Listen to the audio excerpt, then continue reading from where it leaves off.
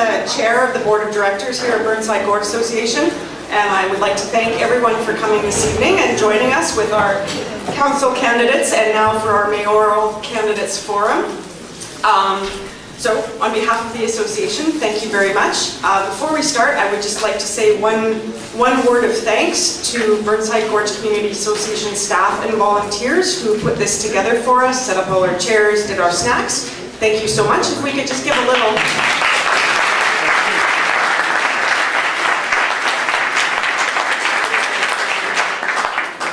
So tonight is an opportunity to hear the views of our mayoral candidates. I'm just going to give you a bit about the format. We're going to start off with some introductions. Each candidate will have 2 minutes to introduce themselves. Then we'll move on to the question period. I want to emphasize, this is a forum, not a debate. So that to me means a lot. That to me means that they're going to respond to questions to the public, not to each other, and likewise. So I have all questions, I hope, that were submitted in advance. And a lot of extra. So we'll see. Rachel's waving some back. We'll see where we get, Rachel. And so each candidate will have the opportunity to respond to the questions that we get through for 1 minute. Because of time restrictions, again, we're not asking for questions from the floor. We've been collecting them at the door and for the last couple of weeks via email. So hopefully if you had an urgent question, you actually wrote it down. If not, the candidates may be able to stick around after, may not, but they're also available by Facebook, by email, phone, I don't know. There's lots of ways to contact them, so. What else do I have to say? We picked an order for how we would ask the questions, and we will just proceed back and forth. I think that's clear. I think we should... Oh, and Tracy's going to be timekeeping. Our Vice President, lovely Tracy James. I actually have set a timer on you, and we will be ruthless in cutting you off if necessary. I'll also give you kind of a 10-second warning if I think you're headed towards the end. Perfect. Okay, so first speaker is Jason. 2-minute intro. There you go.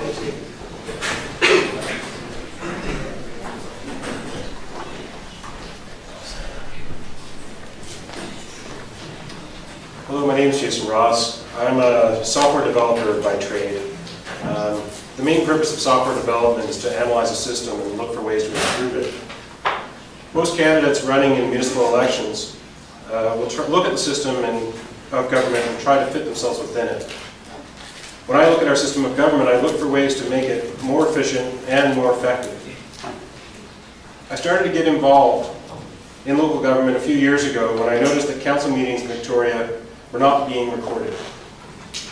This seemed very flawed to me, as that left only meeting minutes to capture the details of what was said.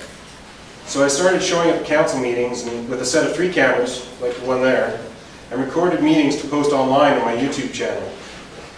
The most frequent comments that I got were from staff and council. They were so happy to have a copy of their previous meetings to review when the same subjects came up again, as topics frequently do. This was so successful that within a year after I moved up north to pursue other work, Victoria had implemented their own video recording of council meetings, and Esquimalt is soon to follow. This is just one example of many inefficiencies with the way the city is run. The city produces too much information by volume, with too little information in detail. That makes it impossible for any citizen to understand everything that the city does. If you want a lean, efficient council that is thorough, communicative, and easy to follow, please elect me as mayor of the city of Victoria.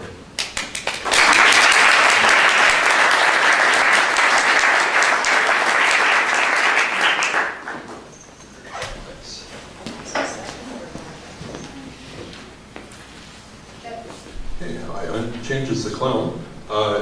1 in 5 children and an astounding 1 in 2 children of single mothers live in poverty in Victoria. The province of BC has the highest rate of child poverty in the country and has had inexplicably for 9 of the last 10 years. The provincial government stubbornly ignores this social crisis, and BC remains one of only 2 provinces that doesn't even have a poverty reduction strategy. Changes the Clown has become increasingly distressed at the failure of governments to address this crisis of child poverty in our community. 1 in 5 children and 1 in 2, that's right, half of all children of single mothers in Victoria live in poverty. And Changes wants people to join in calling for something to be done about that. Changes the Clown believes that as the capital city of the province in the country with the highest rate of child poverty year after year, the city of Victoria should provide a demonstration of how this crisis can be addressed at the municipal level, despite the fact that it's not actually, formally it falls under provincial jurisdiction and not municipal jurisdiction. Nonetheless, there are things that the municipality definitely could do. The 2 main planks in Change's platform are affordable childcare and a living wage. First is an affordable childcare program at $10 a day, subsidized by the city. The City of Vancouver recently announced $30 million in funding for new childcare spaces at the municipal level. And so this provides a clear precedent for this sort of thing. Vancouver's doing it, so why can't Victoria? The second main platform plank is a living wage policy, similar to the one that's been in place in New Westminster since 2010. BC's minimum wage is only 54% of the living wage for Victoria. A full-time minimum wage worker makes just over $1,600 a month. When we consider the cost of daycare starts at about $800 a month, you can see why single mothers often can't work. Thank you so much.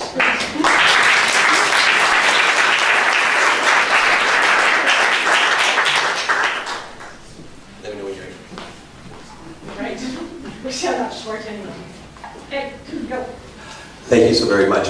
And it truly is my honor, my privilege to be here. I've been mayor in the city for the past 6 years. We have been working, mayor and council, for what I see as a prosperous city, a livable city, and a city that is progressive and green. And we have shown great success over the last 6 years, but there's so much more that is left to be done. As a prosperous city, economic development has been one of our key platforms. And with all of the efforts that we have, we've now got ourselves in a position today where even though over the last 6 years, we've been bringing down the tax increases every year. In fact, this year, the lowest tax increase in 14 years, we've been able to continue to do what's important to Victorians. Invest in their people, make sure that key services are still there.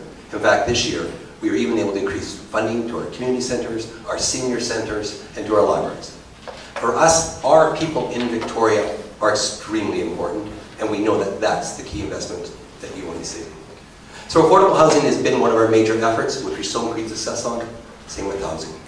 Economic development has also been one. And where are we today? Today, it is the best year in 15 years for hotel occupancy and tourism. We have an unprecedented building boom going downtown, but it's a sustainable development. Development that is moving from 1,000 people living downtown to 7,000. And we're looking forward to continue that trend.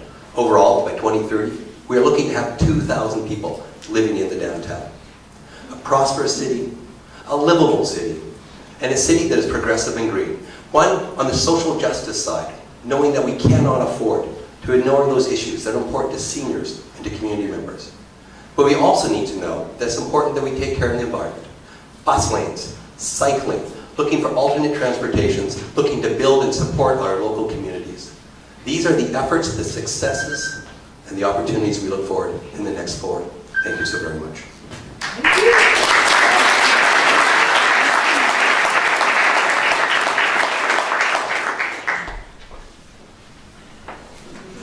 Good evening. My name is Lisa Helps, and I would like to be your mayor. For the past 17 years, I've worked in Victoria in a number of leadership roles, bringing people together from a diversity of backgrounds, building strong teams, and taking action on things that matter to Victorians. I've worked with my neighbors to fill vacant storefronts in my own neighborhood. I've built affordable housing, and I've helped to create local jobs through community microlending, and at the same time, to prevent poverty. It's been my privilege to serve as your counselor for the last 3 years. And people say at the council table, I've worked hard, I've asked tough questions, that I'm inclusive, and that I've got a lot done. As your mayor, I will continue to support our small business community. I'll continue to work with you to build strong neighborhoods, a livable downtown, and a walkable, bikeable, healthy city for all of us. I have a clear, detailed, and focused plan to take action on these and other issues, and it would be my honor to serve as your mayor. Thank you.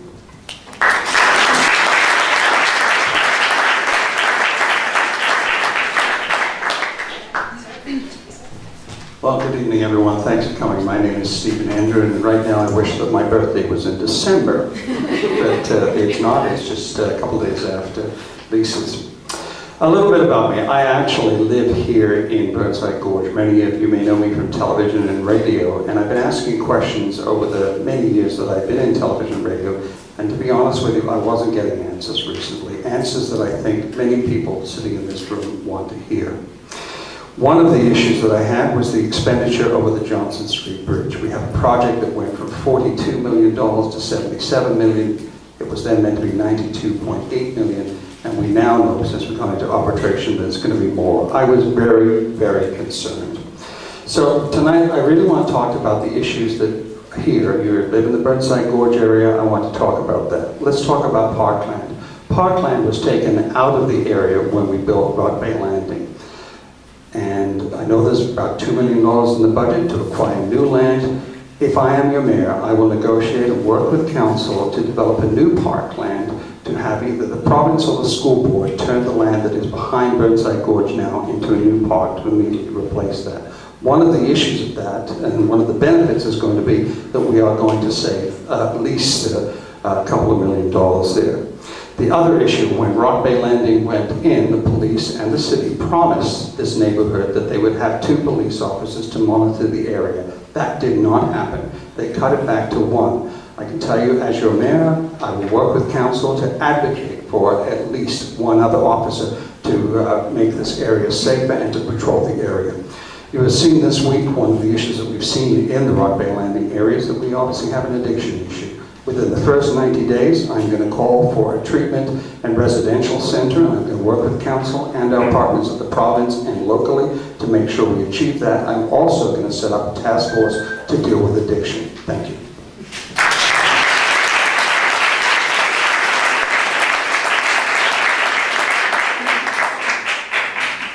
Good evening, everyone. My name is Ida Chung, and I want to first of all thank the Burnside-Gorge Community Association for allowing us to be here and to meet with all of you.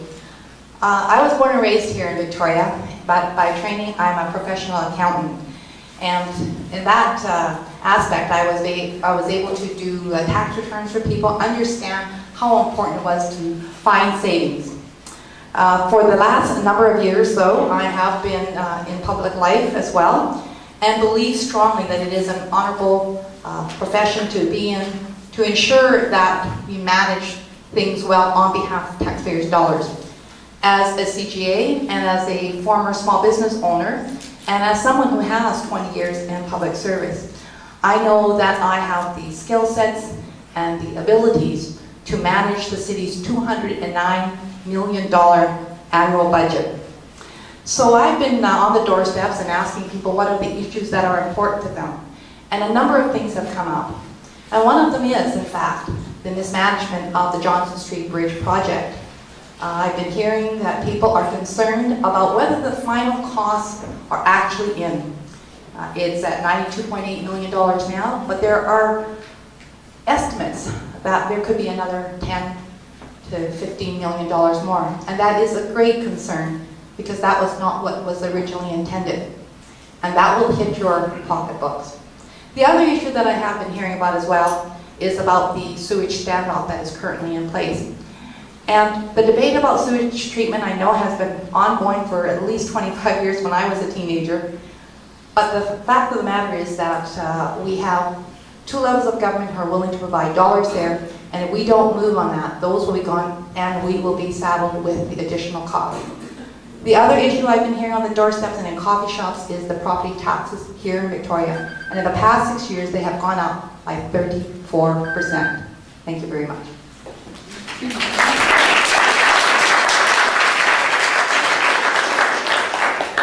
Okay,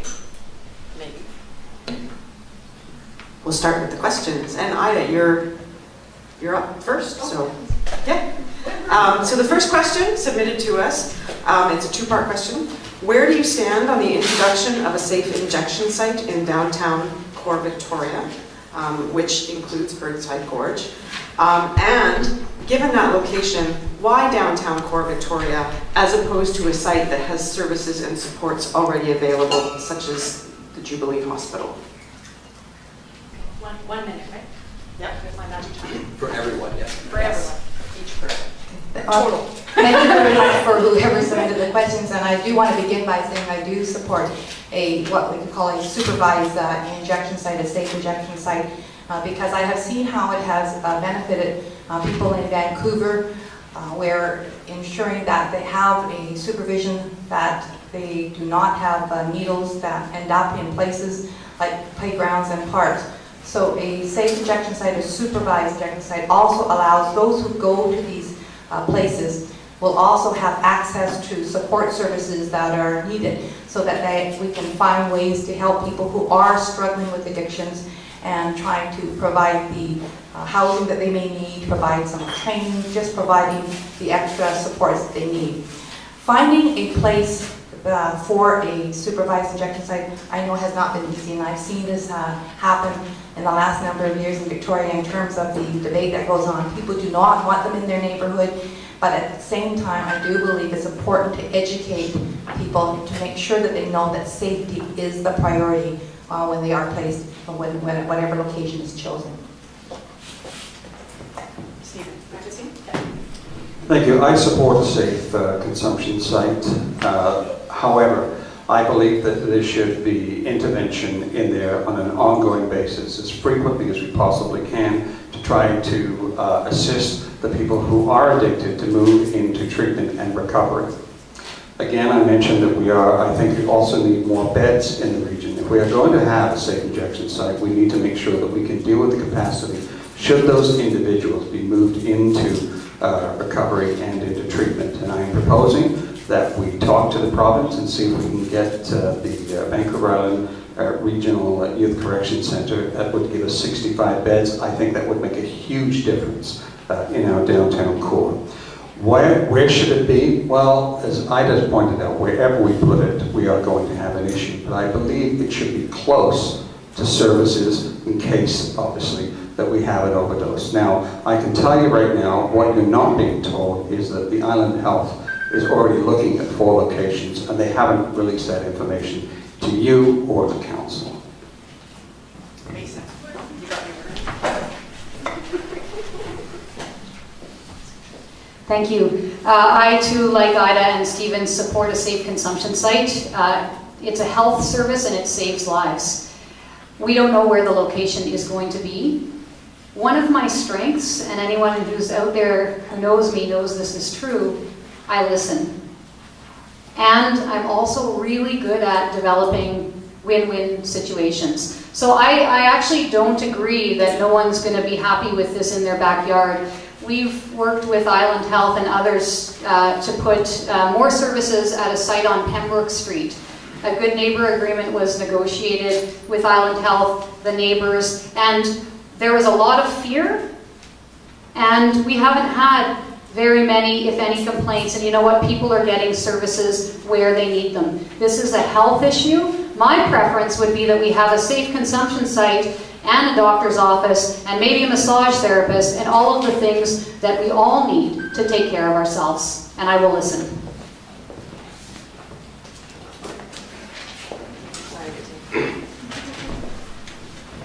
So thank you very much, and I also agree that we need supervised consumption sites.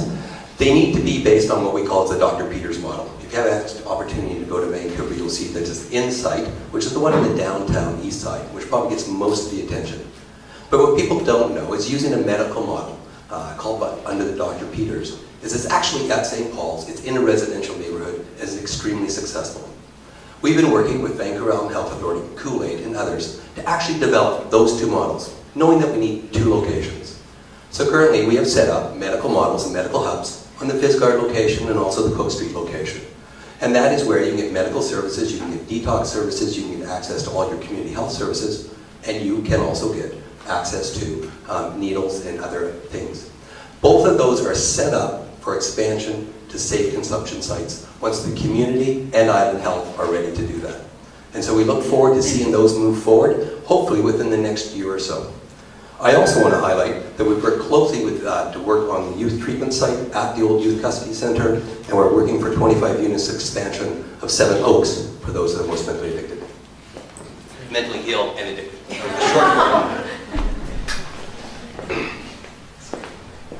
I agree with everyone. It's obviously something that's needed in the community. You know, a safe injection site would save lives in the community. I'm really glad to hear that everybody seems to have good ideas about it. You know, it's encouraging. I mean, in Vancouver, I remember hearing a story in the news just recently. Maybe some of you heard the same story. In Vancouver, I think it was over the weekend, or it might have been a single day, but they had 16 overdoses in the Insight location. And had that location not been there, I mean, stands to reason that it might have been 16 deaths instead of 16 saved lives. So I guess, you know, it's obvious that it's a good thing and it's needed.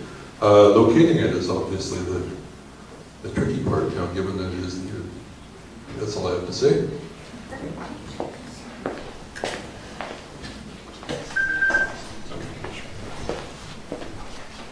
Well, for the sake of being redundant, I also support safe consumption sites. And I also agree with what Andrew said, that I think there does need to be support and other services at the same location so that people who are going to inject or consume whatever it is they're going to take have somebody to check in with them and keep up with them. I think there's two main things about drug abuse that I want to make a point of. One, drug abuse is not a crime, it's a medical issue. Drug addiction is a medical issue. And secondly, we tend, when we deal with these sort of problems at a municipal level, they're treated as statistics, and each statistic, each number is an individual, and they need to be treated like people. So I believe that we should be treating these people as individuals, building those relationships and helping them get the support that they need to help pull themselves out of the spiral that they're in. As well as I believe long term we need to decriminalize all drugs. But that's a conversation for another day. That's right. Okay, for the next question, it's yours. Yep. Where do you stand on amalgamation? Another good question. It's also quite complicated. I believe that amalgamation is inevitable, but I don't think we should be looking at the municipalities first. I think we should be looking at amalgamating services.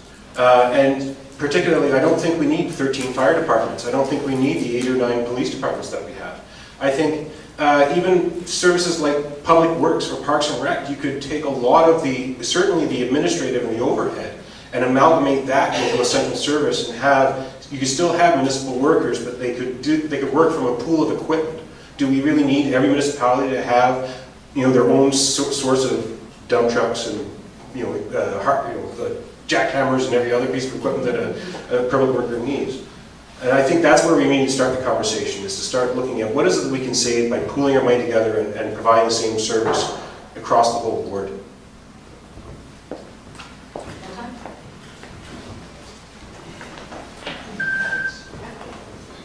Yeah, amalgamation seems like a good thing as far as I can tell from what I've heard about it. I lived in Ontario. I was a grad student in Ontario around the time when they amalgamated Metro Toronto, and it is a complicated thing. But I mean, surely just simple deductive logic suggests that 13 municipalities and 350,000 people. That's a little bit crazy. So yeah, it seems like a logical sort of a step to me. Probably part of a growing city, something that a growing city needs to do.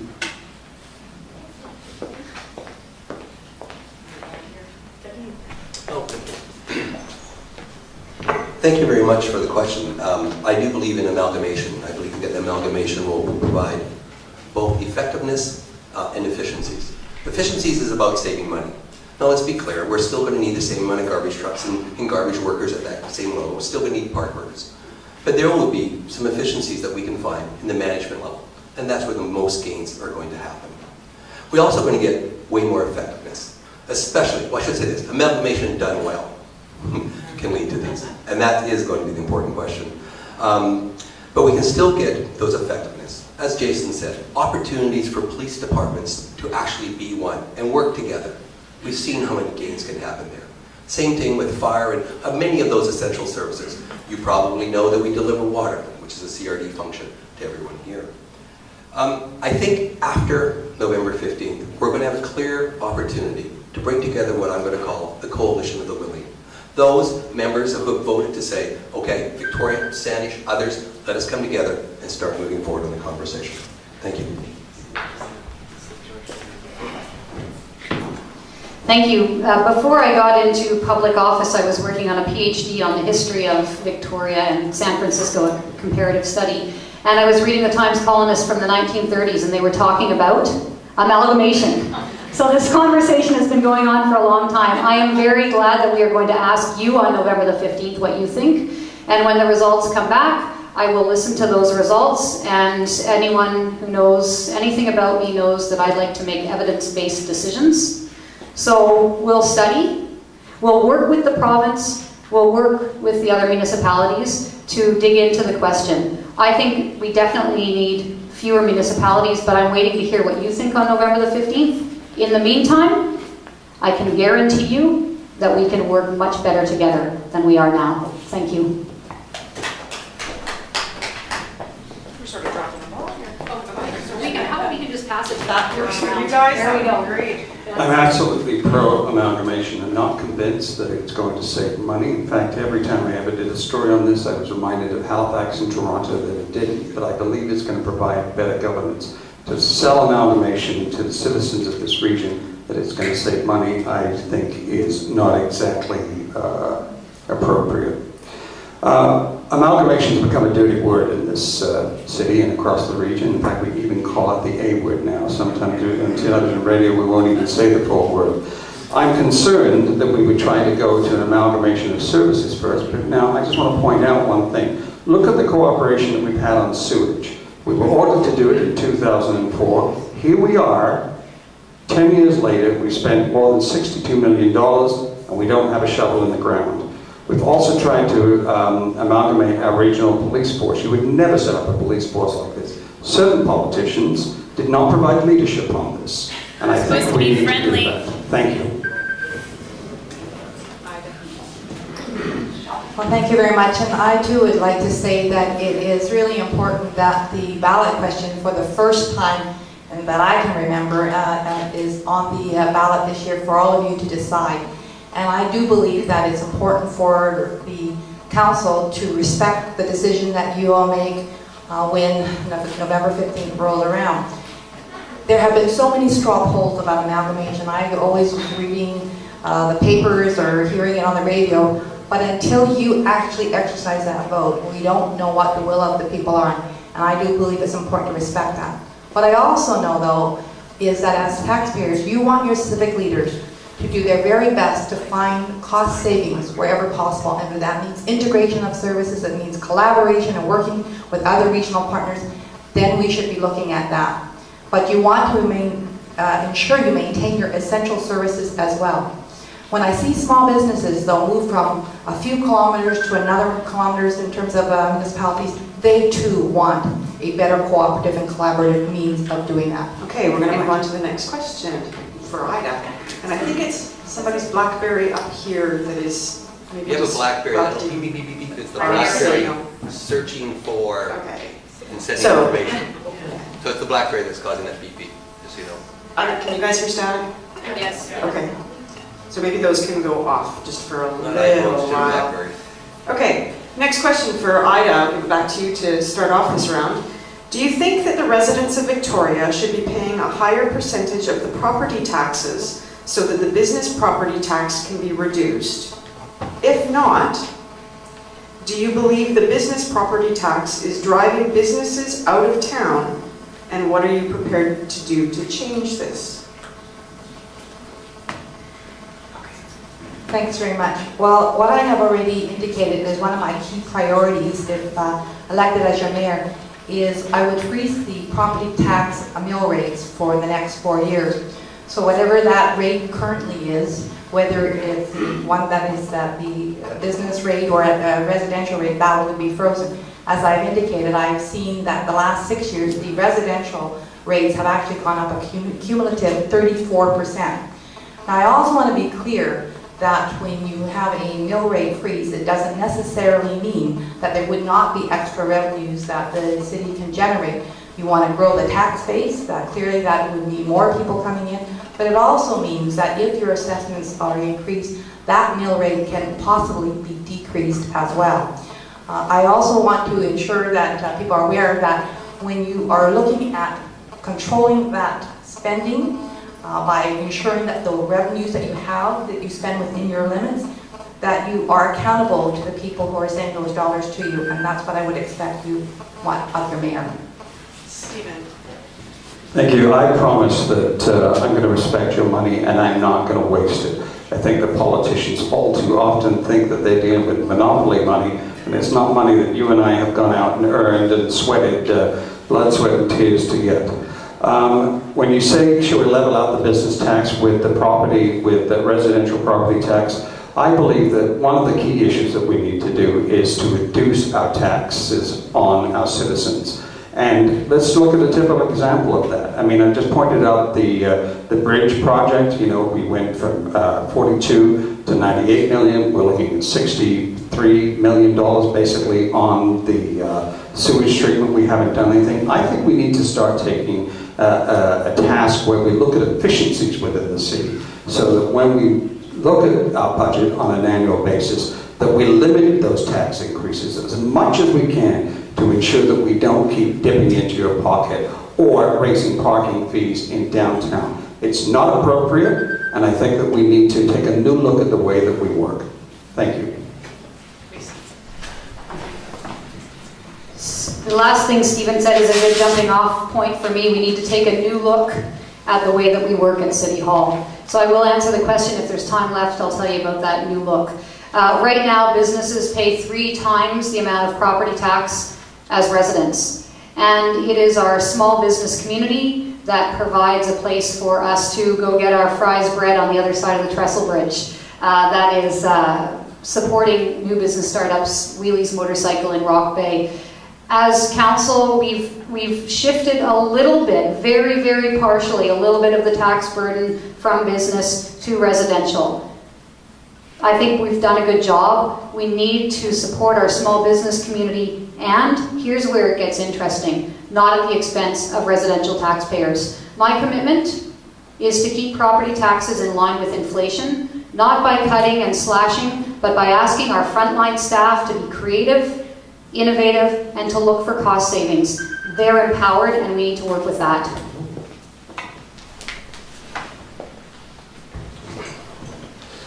Thank you very much. It has been very important for us in the City of Victoria to balance out the business tax ratio, which was as high as 3.7, down to where we are now, 3 to 1. Part of the reason in understanding that is the business can write off those taxes, 100% of their taxes, whereas you as a property owner cannot. So if you try to understand why there's a ratio difference, that perhaps provides a little bit. But letting that know, it's still important to recognize that they do pay 50% of the taxes within the City of Victoria. Now, over the last 6 years, for every single year, we have been reducing our property tax increases. And I do say increases, and I get that. But we aren't a federal or provincial government. We don't have a $2 billion deficit like they did last year.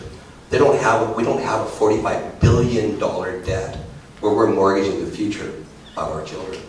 The City of Victoria has basically raised taxes for inflation, and then we've included 1.25% tax increase every year to build up our infrastructure reserves from $75 million to $125 million to take care of those infrastructure challenges of the future. Am I in favor of shifting the tax burden from the business to residential? No, I'm not in favor of doing that. And if not, then what would I do to prevent the business tax from driving business out of the downtown core? Well, I think a living wage policy, making Victoria a living wage community would go a long way to doing that. When you give low-paid workers more money, when you put more money in their pockets, that has a multiplier effect in the community. It creates a new dynamic where all that extra money that the low-paid workers are earning gets spent right in the community on basic needs. It doesn't, for example, tend to get ferreted away into a retirement fund or spent on a winter vacation in the tropics, removed from the community in one of those kinds of ways. It's spent locally. It creates a powerful new dynamic in the local economy. I think a living wage policy would go a long way to helping with that sort of thing. To Jason now.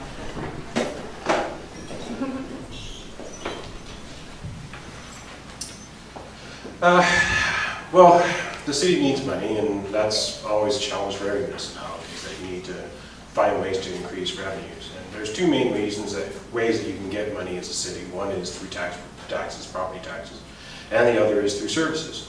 So I think there needs to be a focus in both directions. We need to look at our services and see, especially look abroad, look to other cities in our region, in our province, and in our country, and look for services maybe that we aren't providing, or services that we're providing but we're not doing it efficiently enough. Try and find good ideas out there to actually raise money in ways that aren't upping the tax rate.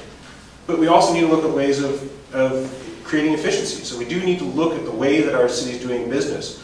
Do we have too many managers in different areas? Are we not really using technology in a productive way? Is there ways that we could take the information that we're trying to work with and process it in a way that actually saves money?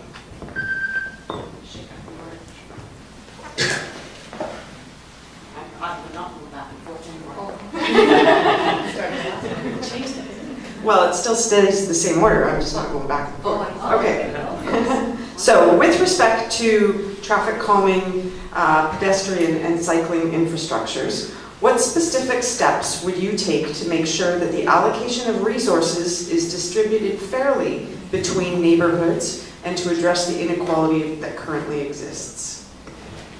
Thank you, and that's a very good question, because it always does become a challenge between sometimes the additional cycling that we want for the city, for people who are commuting, as well as for the vehicles that are still wanting to come downtown and shop in the small businesses and be a part of the downtown community.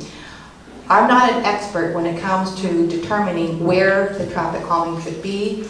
It's up to, I believe, residents and community associations to provide that information so that city staff are aware and can come out and have a look at those particular areas and see whether or not it makes sense to have traffic calming.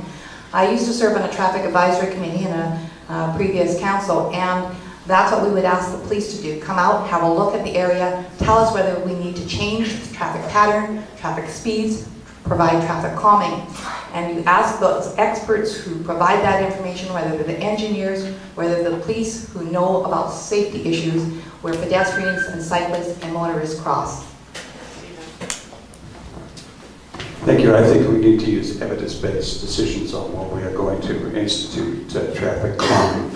And certainly that has not been happening at City Hall. We've been making emotional decisions. So I think that we need to make decisions based on evidence.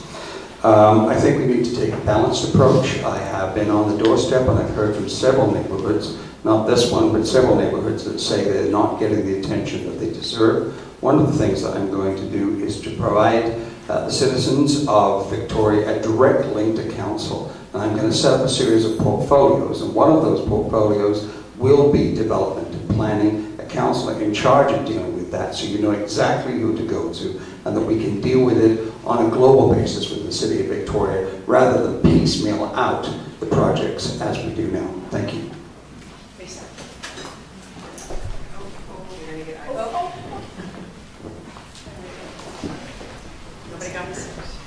Thank you.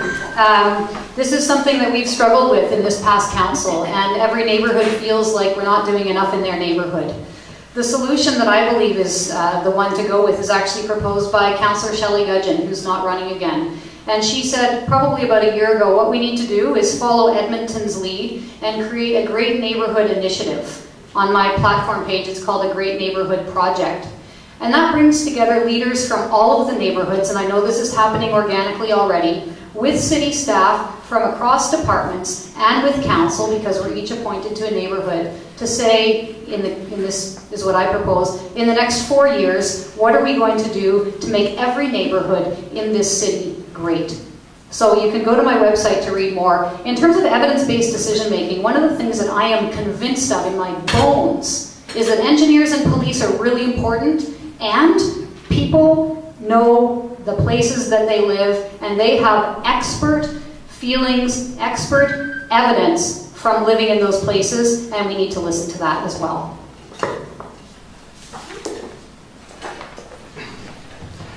Thank you so very much. There's many answers to so many questions in this, in the quick one. Traffic calming is really important. We understand that lowering speed limit is an indication, but really if you want to have results, you have to do what's known as traffic calming, whether it be roundabouts, whether it be speed bumps, whether it be squeezing the roads. Many ways to accomplish that. Bike lanes, big trees on the side of the roads that overhang. All of those are wonderful ways that you can slow traffic. Downtown is important. Everybody uses downtown. And we're really pushing forward on a cycling master plan that looks to have segregated bike lanes in the downtown. That's a big piece. Because generally, in every neighborhood, you can get down there, but you actually need to be safe when you're in the downtown core. We will also look for development opportunities to save you money. But what are we doing? We've committed $5 million over the next 4 years to make those changes in communities and neighborhoods. It's funny, what I hear is everybody wants their street to be really slow, and then once they get off their street, they want to go. And we need to make sure that we understand. If I can just end with this, safety is the first key to making decisions. Secondly, those decisions that bring the biggest gains. And thirdly, local preferences. Good question. Thank you. Sorry Sorry about that. As far as allocation of resources for things like bike lanes and traffic calming and traffic issues generally, plank number 6 on the changes for mayor platform is highly relevant. Free buses. The idea is for the city to explore the idea of some sort of free buses. Fare-free public transit is not unheard of. It's not, it's not that uncommon. It's much more common in Europe than it is anywhere else. But there are ways of doing it, and that would transform the traffic situation in Victoria. If you get a lot of people riding the bus instead of driving, single occupant cars all over the place. Crazy. The need for bike lanes might be alleviated, or it would certainly be effective. I don't know. I just think that would have a transformative effect on all traffic-related issues in the city. I think it's something that should be looked into. Jason? Good time. I believe that traffic calming measures are very important. We can't just drop the speed limit because people will drive the speed that the road is built for. So we do need to make those traffic calming measures, but there really need to be areas where we've got local neighborhoods, and I think that's a bigger issue, especially here in Burnside-Gorge. The biggest issue with this neighborhood is that there's too many arterial roads. This neighborhood's split on Gorge Road, on Burnside, on Douglas, on Blanchard. We ought to look at some of these roads. I think Gorge in particular is kind of the road to nowhere. It really ought to be, that's the one that really should be slowed down, put more curves, put more barriers to prevent people from driving quickly, and actually encourage commercial development on the ground floor to create an actual village. Cook Street Village is a great example of a really nice, small, local community. There's lots of residential around, but there's an essential set of businesses. You can't even buy groceries in Burnside-Gorge. There really ought to be little communities. We ought to be building villages, and those are the areas where we should be focusing on limiting traffic. Next question. Thank you, Jason. How are we to trust, we'll leave it with Jason. Yeah, sure. How are we to trust that the premise of community input means anything to you? This is a topic that's very near and dear to my heart. As I said in my introduction, I started getting involved in local politics because nobody was recording these meetings, and I've got my camera here today because these all-candidate meetings are only going to be useful to the people who are in this room unless somebody's recording this stuff and posting it online. And there's a two-way street. There really needs to be more effort in encouraging the public to get involved. I was getting ready for the GPC meeting this Thursday, the Committee of the Whole meeting for Victoria, and going through the agenda, and it took me almost two whole days to read every report and create notes and summaries of what each issue is going to be and start to create some questions that I think should be asked. And I'm going to be live tweeting this on Thursday, so if you follow me on Jason Ross on Twitter, you'll be able to see what I'm doing, but it's that two-way street. I think the city shouldn't just be creating communications for its own sake and publishing publicly and say, okay, there, we've done our job. I think they really ought to be tailoring the message for the public.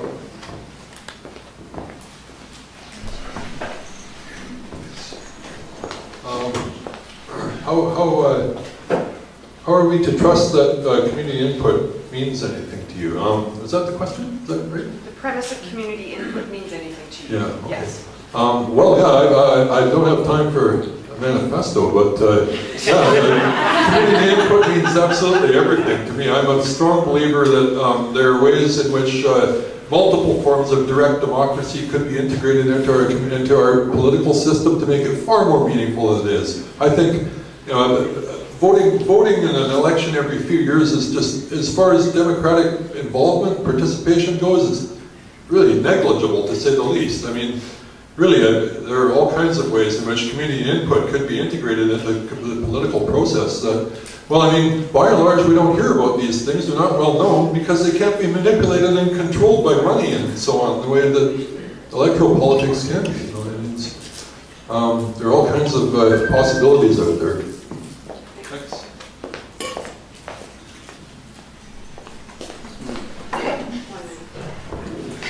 Thank you. One of the things I've been really proud of is Mayor and Council over the last 6 years have instituted what's known as the Civic Engagement Strategy, and it has worked. We engaged more than 7,000 people in the development of our official community plan. We engaged more than 3,000 people in the engagement of our cycling master plan. We are the most open government Victoria has ever had. We had a review from the Ombudsman, and she had one recommendation, which is what you review after 3 months. You review any in-camera meetings, and it's posted to the website, which we took in and what we've done. Now, everybody can say they're for it, but you have to take a look at what we've done. We fund community centers and we fund community associations, because that's a way to help support local community voices. And most recently, when we pulled together all of the developers to talk about how we could be more efficient and effective at City Hall, it was council ensured that the community associations were part of that conversation. So people can say, but what you really want to look at is what people actually delivered. I did. I knew who was coming next. It was me. Thank you. This is a really big one for me. What we do now, like the mayor said, we engage you when we've got to do the OCP. We engage you when we want to do the cycling master plan, and that's a good start. But what I'd like to see is you engage with us. You tell us what we should be asking you.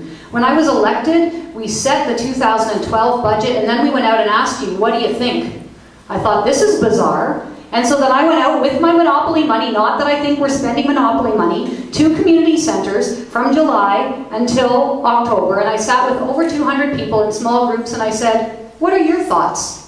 What are your ideas? And I typed up a 15-page report and I circulated it to Mayor and Council. I want to know what you think when you're thinking it, not when we think it's a good idea to engage you. Thanks. It's over to Stephen. That's safe. Thank you. I want you to vote for something, not against something. So one of the things I'm going to do when I'm in the Mayor's office, my monthly open door sessions will come directly into the community centres, and you will have an opportunity to sit down with Mayor, and I hope Council will join us so that we can engage with you on a regular basis and we're moving it around. The Mayor says that we're in a situation where the community centres, the community, the neighbourhoods have a lot of input. But I spoke to somebody in James Bay who was working on a development project. The James Bay Neighbourhood Association rallied behind this project, said it was fantastic. When it got to council, council said, no, doesn't fit. So you do have to be listened to, and I think that happens a lot. You bring forward ideas, you say what you want, and then you're not listened to.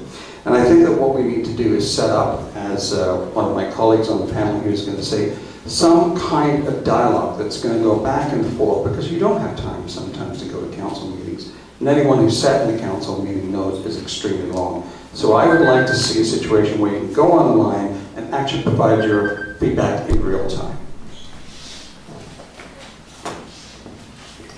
Thank you very much. So what I'm hearing is perhaps what the neighborhood associations, community associations want is accountability. And part of accountability means transparency. And transparency means that you get to see what your council is deliberating, what they're discussing, what input you are providing, and how they're taking that input and making those decisions. What I have been distressed about is I have seen more secretive in-camera meetings than ever before that has taken place. And that's why you're not knowing whether your input is being valued. I believe that we need to reduce in-camera meetings to the bare minimum, to what is absolutely essential. And that way you can see how your council, how your mayor is making decisions based on what you have provided them. The recent budget deliberations, I understand, only had public input for about 10 days, or public consultation perhaps for 10 days, and 2 hours of community input. That isn't enough for a $209 million budget.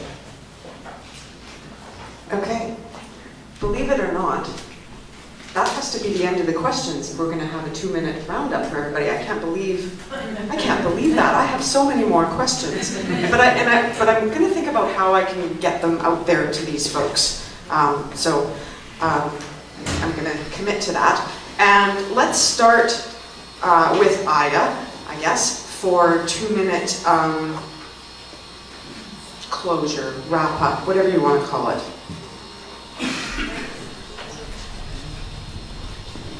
Thank you very much, and again, I want to thank the Burnside-Gorge Community Association for hosting us here this evening. I do believe that Victoria would be better served with a mayor who's focused on issues that matter to you all, and I've indicated a number of things in my opening remarks as to what I've heard on the doorsteps, in the coffee shops, and talking to people as I meet with them. I know Victoria needs strong, proven, experienced leadership, and that is what I'm bringing to the table. With my financial experience, with the training that I have received as a result of that, working with small business organizations, those are all important. I also believe that the downtown Victoria core needs to be energized. I grew up in this town, and I do not recall seeing the amount of empty storefronts that I have seen today. And I think it's a shame, because I see those abandoned buildings and those abandoned storefronts as abandoned dreams and people's investments that have been driven away. So as a community leader, my approach is to listen before I act, and before I make decisions, to receive all the research that is necessary and all the evidence that is available. And then I will make my decision. And you will know that, because they will be open and they will be transparent at a council meeting. I do care deeply about Victoria. I'm passionate about it having the potential to be the very best it can be. We are the capital city of the province of British Columbia, and we should be the city that others are wanting to measure up to.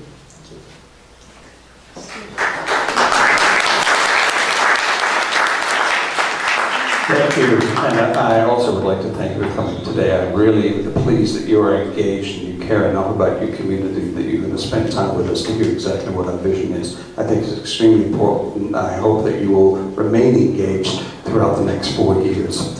On the door, I hear time and time again that it's time for a change. We cannot continue the way we have been going down. I hear about mismanagement, the mismanagement of the bridge project, the fact that the region cannot come together and deal with a sewage treatment center, and that we are spending your money, as one person at the door told me, like a bunch of drunken sailors. Well, I want to offer some sober thought here. We need to make evidence-based decisions that are balanced. Yes, we need to deal with the homeless situation, addiction, and mental health, but we also need to balance that against our business interests. We need to make sure that our city is thriving and safe. When we talk about downtown, we need to make sure that we can attract more businesses here. We talk about a 3-to-1 tax ratio. Yes, in the city of Victoria, that is significant that we're going after business and they pay 50% of the tax. But there are neighboring municipalities, ladies and gentlemen, that offer more favorable opportunities. We have to be competitive within this region if we are going to maintain business. And that's something our mayor is not going to tell you. We need to be open and transparent. The mayor sets the agenda along with a couple of other people, so you see what's on the agenda. Well, I will tell you what I'm going to do is provide you not only the agenda, what's there, but I will also show you what didn't make it on the agenda. So if you have a specific issue or interest, you will see what it is and you will see how long it is pending. What I really think we need to do, as has been brought up today, is make evidence-based decisions, and we need to give you direct answers. So when you ask a question such as I've asked the mayor on a regular basis, you said that it would be on time and on budget with the bridge, yes or no, you get a direct answer. Thank you very much.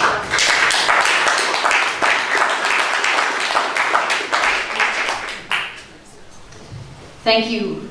Thank you for coming tonight. Thank you for your good questions. I would suggest typing those up and emailing them to all of us, or better yet, in the interest of transparency, put them on Facebook and we can go and answer and share our answers on Facebook.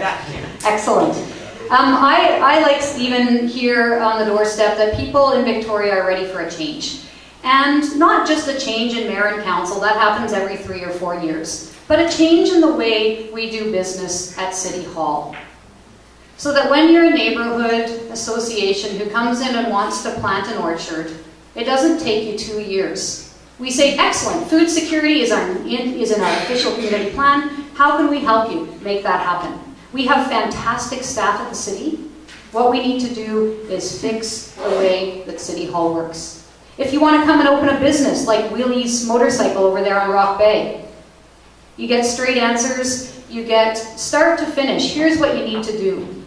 Because you know what? We all know this. We all go shopping every day for the things that we need, and it is our small business sector that is keeping us alive. And it is our neighborhoods, our neighborhood associations that are keeping us connected with each other. City Hall needs to be a platform for creativity, for innovation, for working with you to make your ideas see the light of day. That's what I'll commit to as your mayor. I have a clear, detailed, and focused plan. If you go to lisahelpsvictoria.ca, and yes, that is my real last name, you will see all of the things that I envision in our city for the next 4 years, so that the kids who are running around our playgrounds today can afford to live here and thrive here until they're senior citizens visiting our senior centers. So thank you for coming, and thank you for participating in this really, really important process.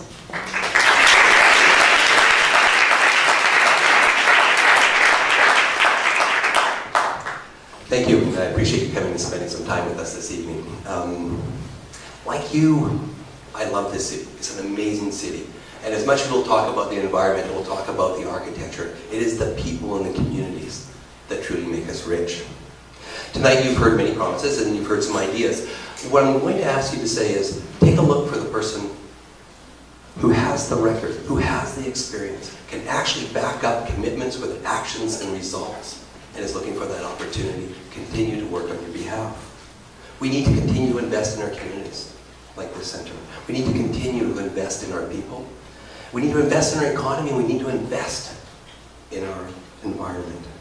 We see people coming downtown all the time. We see more and more people investing in our downtown as we go through this recovery.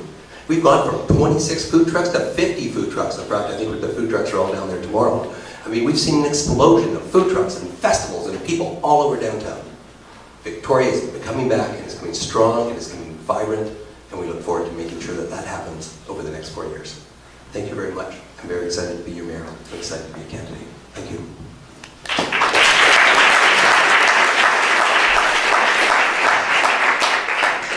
Changes is in the race to raise awareness about the issue of child poverty, which is a social and unacknowledged, unaddressed social crisis in our community. The two main platform planks are affordable childcare and a living wage. A third leg in that picture, which is kind of obviously missing from this platform, is social housing. It seems to me that everyone's talking about social housing, and Changes is really in the campaign to talk about things that other people are not talking about. So that's why it's not, it's left off the platform. But speaking of things that other people are not talking about, something that probably very few people in this room have heard of, in my experience, this would be the case, is coltan and coltan mining. This is point number 5 on the Changes platform. Coltan is a mineral that's mined in the Democratic Republic of Congo, which is an element in every cell phone and electronic device that you buy.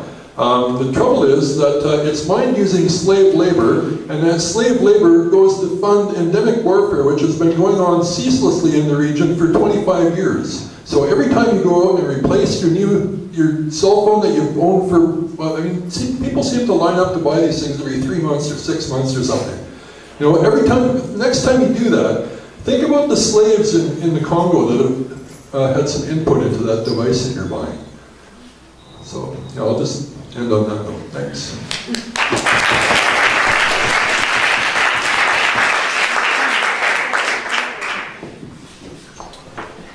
Well, I think I'm going to end and try to make 3 points here. One is, I think we need to have better planning. We need to identify our risks. We need to put in monitoring processes when we come up with an idea to make sure that it's doing what we expect. And we need to really get more detail focused as a council when we're trying to make the hard decisions. We have to not just have happy ideas, but we have to actually back it up with real details. Another aspect of what I want to focus on is I want to introduce you. Last summer I was out in the Northern Rockies on horseback for 2 weeks, which was fantastic. And I met this guy, Wayne Sawchuk, who created this amazing process, created this entire area of the Northern Rockies called the Musqueam-Chica Management Area. And the way that they created this was he got all the different interested parties together. So you got the hunters and the First Nations and the miners and the forestry workers and everybody who wanted to have some interaction with that territory. And he took out the easy parts first. So, okay, where is it that there aren't a lot of conflict, and let's make those like wilderness protection areas, and to make sure, because there's an abundant wildlife up there. It's like the Serengeti of the North. And he slowly got through harder and harder points until they finally hammered out a full act. And then they gave it to the provincial government. The provincial government did not build the Musqueam-Chica Management Act. The people built it. All the interested parties. And I think that's what we need to do with our local neighborhood plans. Get our residents, get our local businesses, get our people that are in the tourism business, people that want to travel through the area to get to where they're going. All the different people that are affected by a neighborhood should be getting together, either as a group and identifying areas of conflict and areas that there is no conflict, and then when there is conflict, go off to their individual groups, discuss the issue, come up with a proposal, come back to the table and find consensus. Yeah. And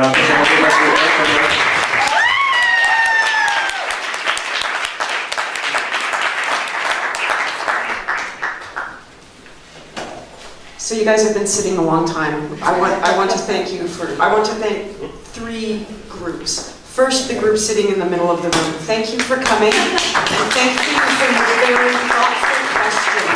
Really appreciate it.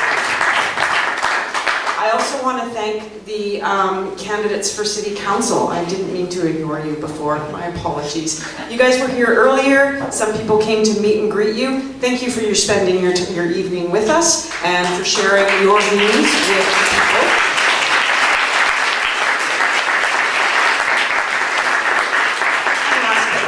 Our mayoral candidates. Thanks for thinking on the spot. Those were some tough questions. We will get the other questions to you somehow. I like your idea, Lisa. Facebook. I'm not a Facebooker. This is my Facebooker right here.